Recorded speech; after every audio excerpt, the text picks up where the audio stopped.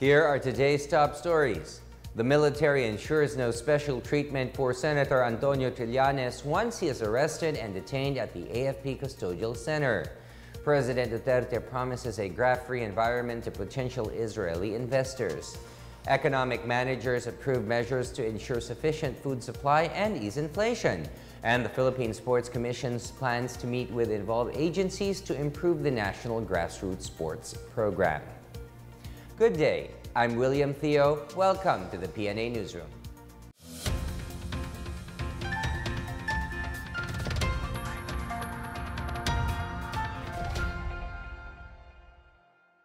The Department of National Defense assures there will be no special treatment for Senator Antonio Trillanes once he is arrested and detained at the AFP Custodial Center in Camp Aguinaldo, Quezon City.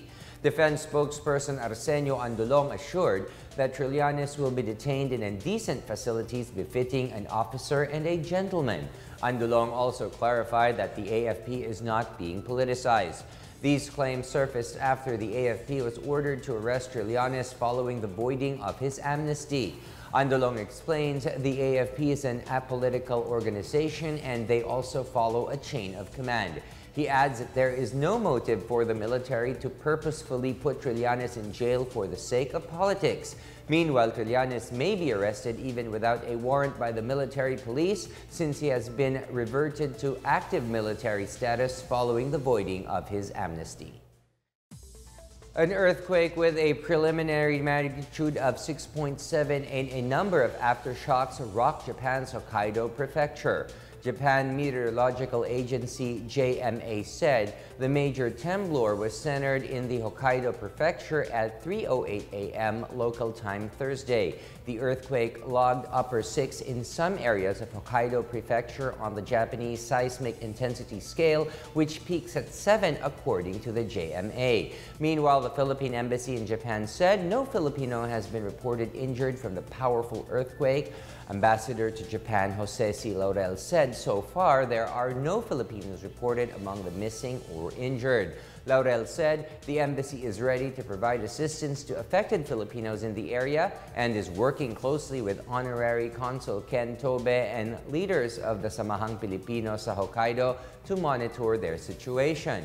There are around 1,800 Filipinos residing on the island, the Department of Foreign Affairs said. Meanwhile, Malacanang has sent prayers to victims of the Hokkaido quake.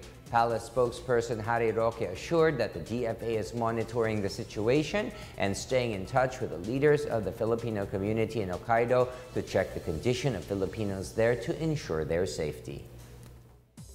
President Rodrigo Duterte has extended his invitation to businesses in Israel to invest in the Philippines. He assures investors that doing business in the country will be corruption-free. Benj Mondok has the story. President Rodrigo Duterte has promised a corruption-free business environment as he enticed Israeli businessmen to invest in the Philippines. Duterte witnessed the signing of at least 21 agreements between Filipino and Israeli businessmen in Jerusalem. He assured them that rules will be followed and that he will not tolerate extortion activities. So my guarantee really is my word. And if you go there, if you want a comfortable, maybe beginning, just tell me. I will husband it, your project, whatever it is. There will be no corruption. There will be no harassments, no nothing.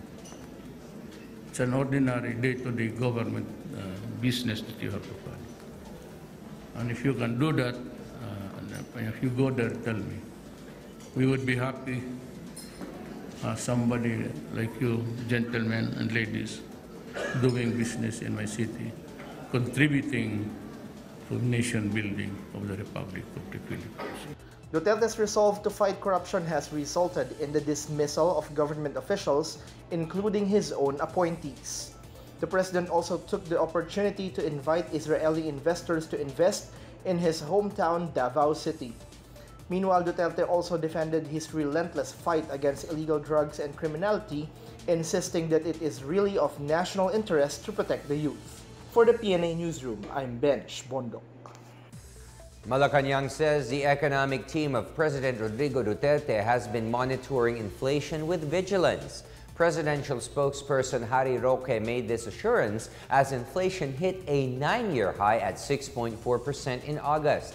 Roque says the government is taking action to assist the poor while keeping the macroeconomy stable. He adds they are also taking steps to address challenges faced by Filipino families, particularly rising prices. Budget Secretary Benjamin Diokno earlier said a big chunk of the August inflation was due to the rise in food prices.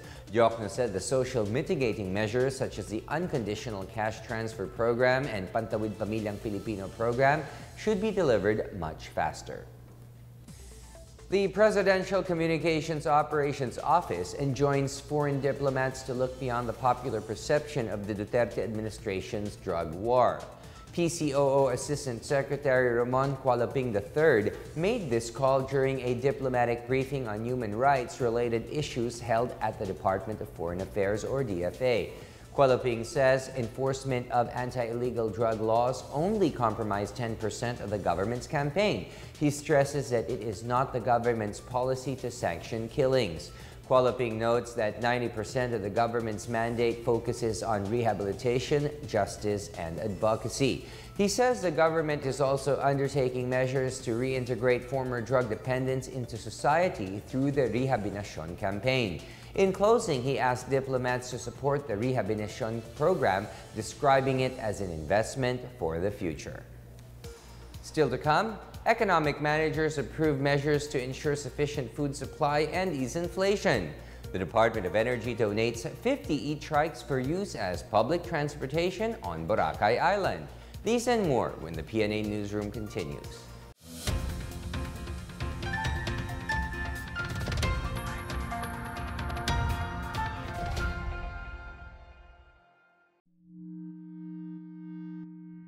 Komunikasyon, koneksyon, kaalaman, kasiyahan, balitaan, impormasyon, at maging balik-tanaw.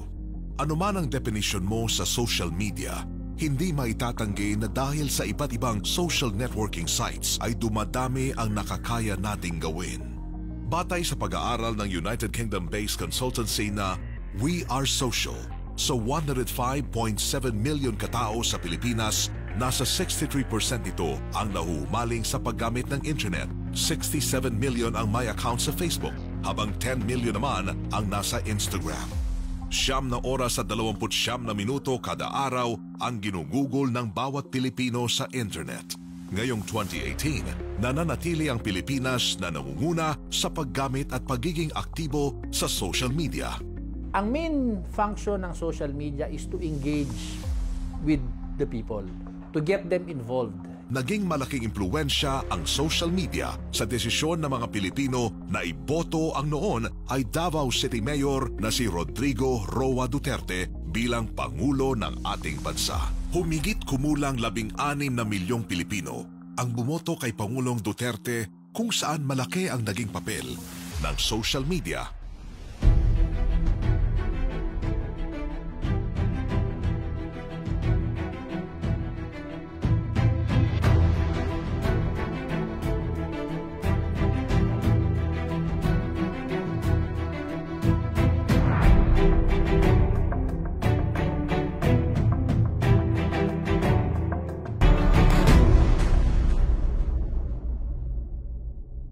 Ang Presidential Communications Operations Office ay ang tanggapan ng gobyerno na naghahatid ng mga balita kung ano ang mga nagaganap na pagbabago sa ating bansa.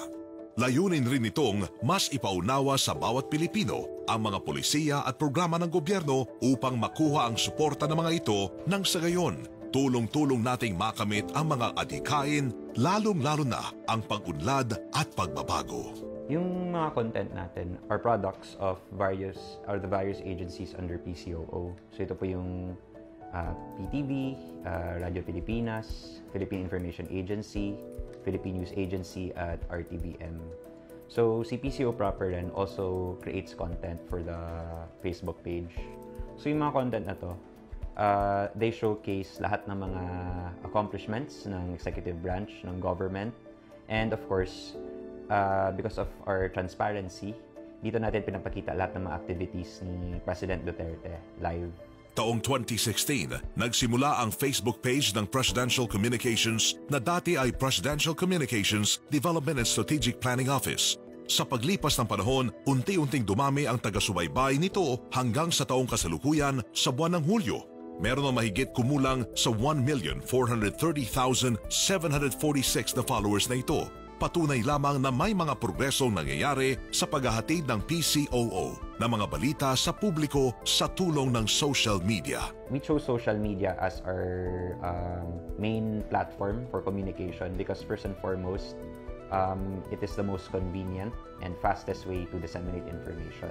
At hindi lang po dissemination, pag-usapan natin, engagement rin po. Because only in social media versus all the other various communication channels, nagkakaroon ng two-way communication.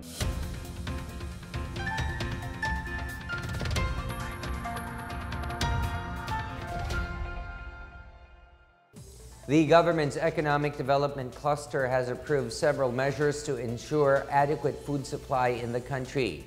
The cluster is pushing for reforms and other measures in the agriculture sector to bring down food prices. This as inflation rose to 6.4% in August 2018. The cluster recommended the release of some 4.6 million sacks of rice available in warehouses of the National Food Authority nationwide. The economic managers also urged the Senate to immediately pass the rice tariffication bill. Other measures include facilitating the distribution of imports in wet markets, monitoring of rice from ports to NFA warehouses and retail outlets, and reduction of the gap between farm gate and retail prices of chicken. Also, importation of sugar will be opened by the Sugar Regulatory Administration to direct users at moderate cost to consumers. The Philippines and Israel have signed $83 million worth of investment deals, which is seen to prove the vast opportunities for foreign investors in the Philippines. More on this from Miguel Hill. Some $83 million worth of business deals signed between the Philippines and Israel during President Rodrigo Duterte's three-day visit prove the vast investment opportunities available to foreigners in the Philippines. Duterte capped his Israel visit Wednesday with 14 memorandums of agreement and understanding between the two countries and 8 letters of intent from Israeli firms looking to invest in the Philippines. Trade Secretary Ramon Lopez says the Philippines is committed to pursue several growth opportunities by strengthening partnerships with emerging economic partners like Israel. The administration, through the Department of Trade and Industry, has been pushing to diversify its market by establishing stronger ties with non-traditional trade partners like countries from the Middle East. Lopez said the Philippines is also looking at the technologies developed by Israeli companies for the agriculture sector, particularly for farming, drip irrigation, and milk production, among others, as well as artificial intelligence technologies, electronics, and water management, including desalination and recycling.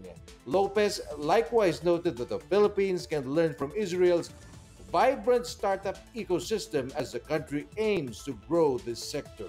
For the PNA Newsroom, I am Miguel Hill. The Department of Energy donated 50 electric tricycles to be used once Boracay opens this October 26.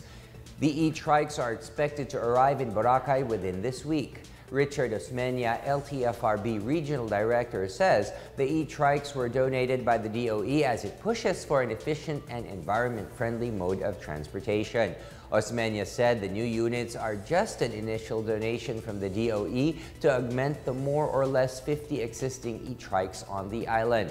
Osmeña reiterated that only e-trikes will be allowed to ply on Boracay Island when it reopens. He added they are also expecting that DOE will deploy some electric passenger jeepneys on the island within the month. Meanwhile, local officials of Malay, Aklan are set to discuss the phasing out of old tricycle units on the island. These tricycles will be brought to the mainland of Malay town, particularly in Katiklan, which could be used by some tricycle drivers. The National Food Authority in Western Pangasinan has assured the public that there is no hoarding of rice in the province. NFA Western Pangasinan Assistant Manager Chona Maramba explained that businessmen in the province could not afford to hoard rice while its demand and price are at its peak.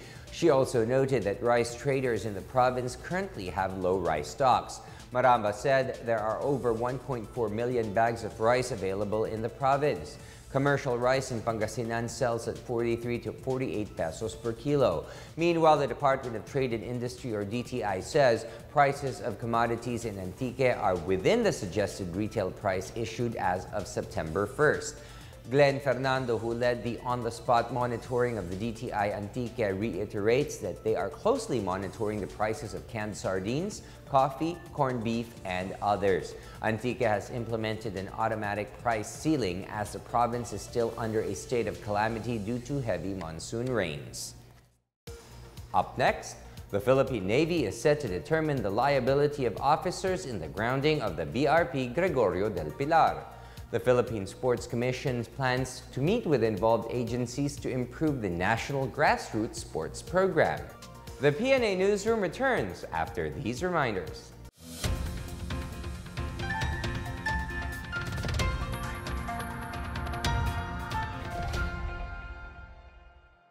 Isa sa malaking pagbabago sa PCOO ay ang lawak ng balita na inihahatid nito sa taong bayan. Kung dati ay nakatuon lamang ang pansin ng departamento sa ehekutibong sangay ng gobyerno, ngayon maging mga balita sa lehislatura at hudikatura ay abot na ng mamamayang Pilipino. Dahil ito sa iba't ibang ahensya ng PCOO na naghahatid ng balita maging sa social media, ang Radio Television Malacanang, Philippine News Agency, People's Television Network at Radio Pilipinas online streaming. Basically, the Philippine News Agency is the official online news service of the government.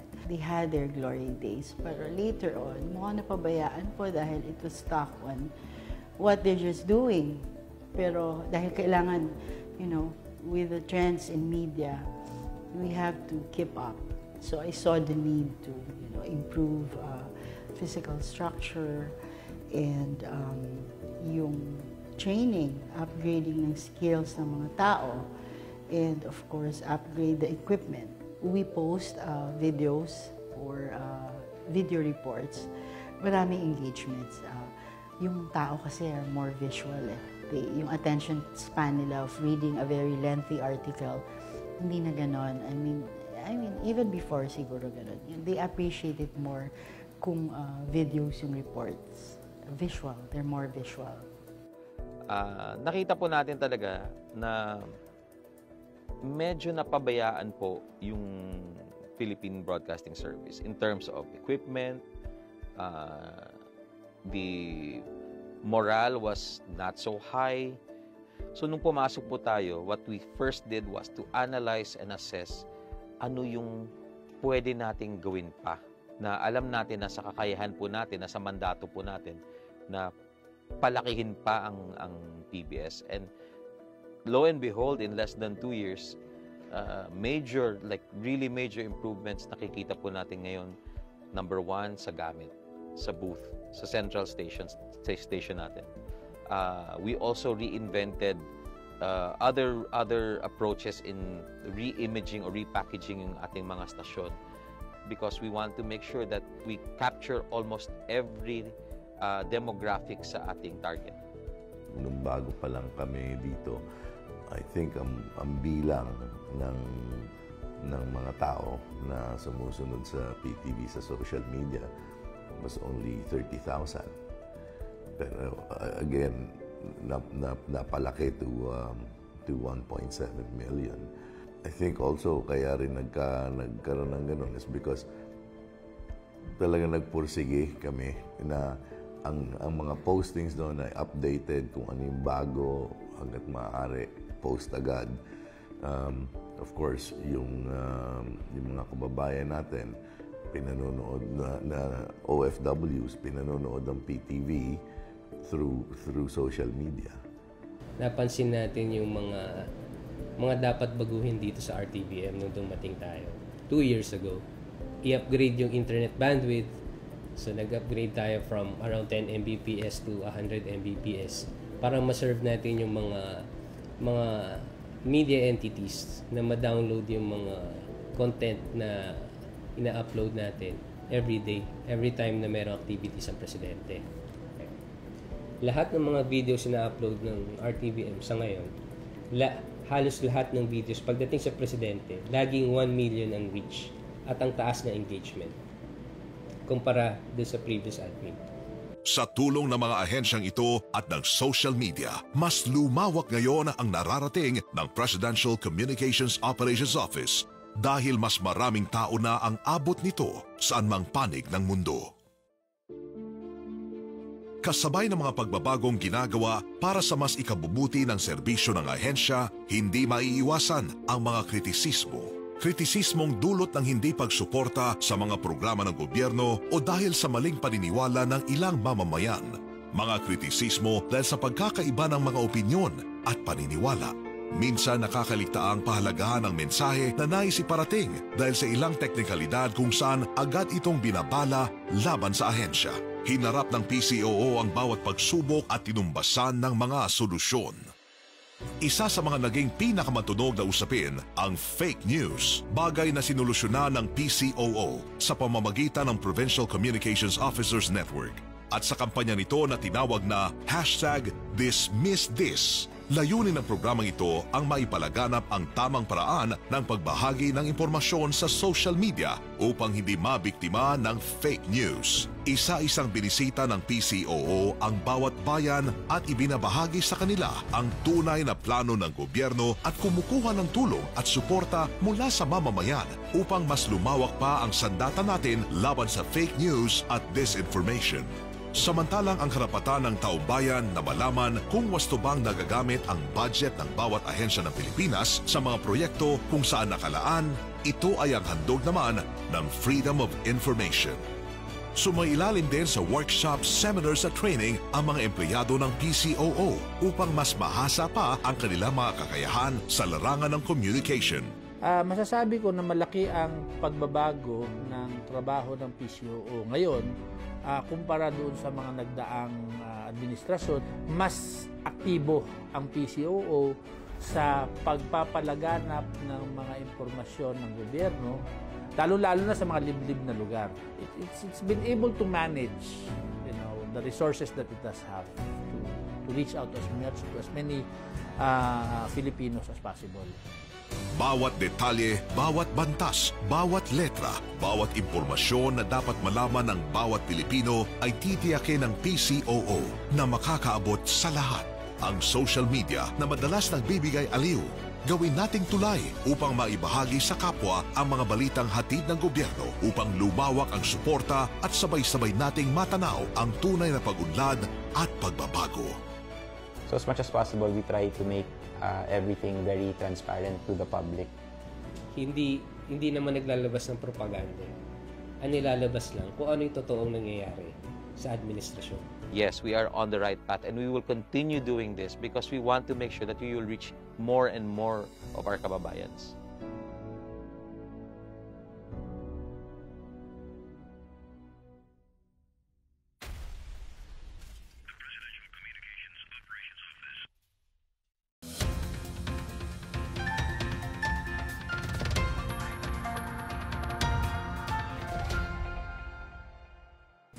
The Philippine Navy is set to investigate the grounding of the BRP Gregorio del Pilar in the Hasa-Hasa Shoal. The investigation will also determine whether the commanding officer of the BRP Gregorio del Pilar would be held liable for the incident. The Navy says it has spent 30 million pesos to retrieve the flagship.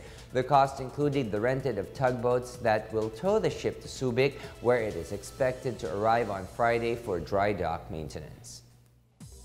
The Philippine Sports Commission, or PSC, is set to hold a dialogue with various government agencies to strengthen the country's grassroots sports program. PSC Chairman Butch Ramirez says the so-called serious strategic planning scheduled for the first week of October will involve the Departments of Education, Interior, Health, and the Armed Forces of the Philippines. Ramirez said they intend to boost their support for outstanding athletes of Batang Pinoy and Palarong Pambansa, from which the country can field its future national athletes. Ramirez clarified that while the PSC will focus its attention on the grassroots program, the support for elite athletes remain with funds coming from the Philippine Amusement and Gaming Corporation, or PAGCOR. The PSC has a 600 million peso budget for 2018 to spend on grassroots athletes. Ramirez, however, expects partnerships in the private sector to do their part in supporting the grassroots as well. The ASEAN Center for Biodiversity and the European Union is tapping the youth in protecting Southeast Asia's natural resources. It also hopes to draw in more public support in moves to preserve the environment. Maricor Zapata has the story. A new international program aims to promote more youth involvement in the conservation of Southeast Asia's rich but threatened biodiversity. Launched in Metro Manila on Tuesday, the European Union-funded ASEAN Youth Biodiversity Program, or AYBP, will provide capacity building, mentorship, and resources for empowering the region's 15 to 35-year-olds in contributing to biodiversity conservation in Southeast Asia. Vongthep Artha Kaivalvati, ASEAN Deputy Secretary General for Socio-Cultural Community, says more youth action is needed to save Southeast Asia's bountiful natural assets, such as the Coral Triangle, the Earth Center of Marine Biodiversity. The ASEAN official said Southeast Asia's biodiversity is increasingly under threat from climate change, habitat destruction, rapid urbanization, population explosion, and other factors. The AYBP's two signature activities are the Youth Biodiversity Leaders Training and Youth Internships in ASEAN Heritage Parks. The AYBP was part of the second leg of the ASEAN Biodiversity Heroes Regional Forum. Biodiversity heroes featured at the forum were Cambodia's Sophia Chin, Indonesia's Alex Y. Simon, and the Philippines' Angel Alcala. They were among the 10 conservation advocates who received the ASEAN Biodiversity Heroes Award last year. The forum also aims to inspire public action for saving and protecting biodiversity. For the PNA Newsroom, I'm Maricor Zapata. Let's now check out the weather forecast for Metro Manila and the rest of the country.